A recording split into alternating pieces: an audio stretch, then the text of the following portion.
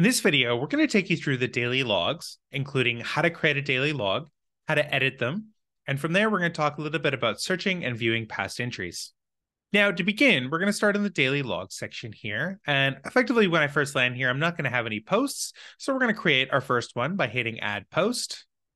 I can then enter in a description. Now, when I do that, something to keep in mind is that we're going to have a maximum of 250 characters. And on the right-hand side, we're going to see how many characters we have out of the total amount. So just something to be mindful as you write up your descriptions. Next up, we can go ahead and change the date. So we do know that sometimes people are maybe catching up. I'm entering in the daily logs. So perhaps I meant to put this on Friday, but I got busy. So I can essentially backdate it to that particular date. And of course, lastly here, we can upload some images as a part of that. Now, like anywhere in Buildxact, to upload images, I can either click inside the perforated box, which would then prompt me to search my computer, or as I'm going to do here today, I'm just going to simply click and drag from my bottom screen to my top screen.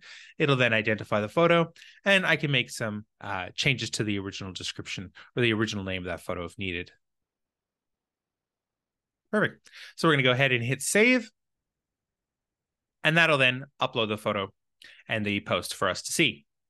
So a couple of things to note is, firstly, it's going to have obviously my name here in terms of who the original creator of the post is. It'll then have the date that it's been backdated to. But if I hit this little down arrow, it will show me when it's been created. And when we edit it in a moment, the edited date will come up accordingly. To view the photos, I can always go ahead and give them a click, and I can actually then browse them if I need to. Moving further along here on the left-hand side, we can also like posts as well. So obviously I've just posted this, so this is just going to show that I've liked my own post, which is completely fine. But the idea here is that obviously as other people within Buildxact view and sort of want to create a bit of an acknowledgement that they've seen those posts, they can do so there. They can also add comments in. And I can save that, and same thing. It's then going to put my name and the date and timestamp of when I've posted it along with the comment. I can hide the comments as well. So we certainly know that some daily logs may have a whole bunch of comments back and forth discussing certain ideas. So you can hide them if you need to. I'm going to skip the share for a second because as we're noting that you can also edit a post. So perhaps after I posted it or maybe a few days later, I might want to sort of add a little bit more context or something. I can always go ahead and hit the edit function here and add some more info in. And hit save. And again, this will then give me a little edited tag. And if I hover over it, it'll tell me then the timestamp of when it was updated. And of course, from here, we can also share it into the client portal. So to do so, I hit share. We then have the three tabs. So starting at the top, we can edit the original post before we share into the client portal. So perhaps just want to change the description a little bit, make it a bit more client friendly. We can also change the name of the file that we originally attached.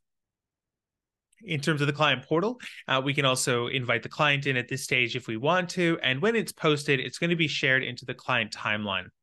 Now, we're not going to go through the client portal in this video. We do have additional videos where we talk a little bit more about the timeline and more broadly about how to invite clients in and a whole bunch of other things. So definitely look out for those videos if you're interested. And then lastly here, we can go ahead and edit the email notification that'll go along with that. So from there, that's how to upload and create and edit them. Last thing to talk about is how to then view them. And in that, obviously, we know projects may go for weeks, months, or potentially even years. So in terms of being able to look back and find previous posts, we can either do it by searching on the date. So you'll see here, this is when I backdated the post, so I can see how many posts are on that particular day and navigate accordingly to them. Or I can also, using this search bar here, I can search posts or image names just simply by typing in that section. And that's daily logs.